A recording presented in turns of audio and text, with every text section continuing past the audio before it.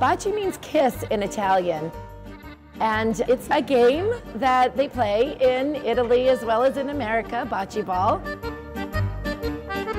If you kiss the ball, you get more points.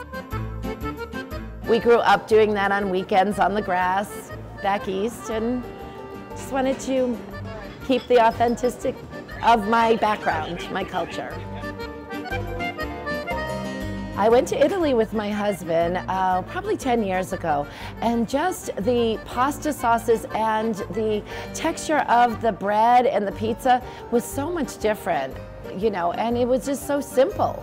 You know, they never cook their tomatoes, they use only San Marzino, all the fresh ingredients that go on the pizza.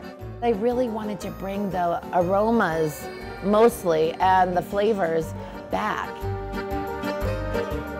I was told that I never was going to be able to do it by the chef I studied under, that he'll send me a pizza man. Women just look pretty, they don't make pizza. And I just persevered, and I just perfected my dough and using all the great ingredients that we import from Italy. I grew up in New England, so my style definitely is New England style Italian, and I would say with an added Southwest flair since I've been living in Arizona 35 years.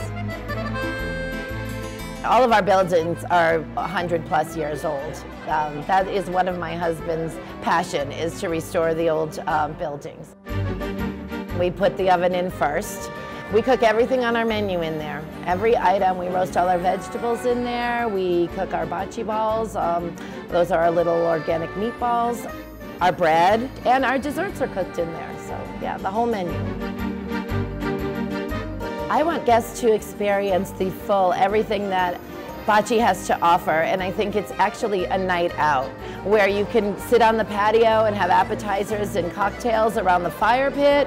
You can come in and have your dinner here, go back to the patio and end your night there with a dessert or cocktail. I want them to have the true Italian experience.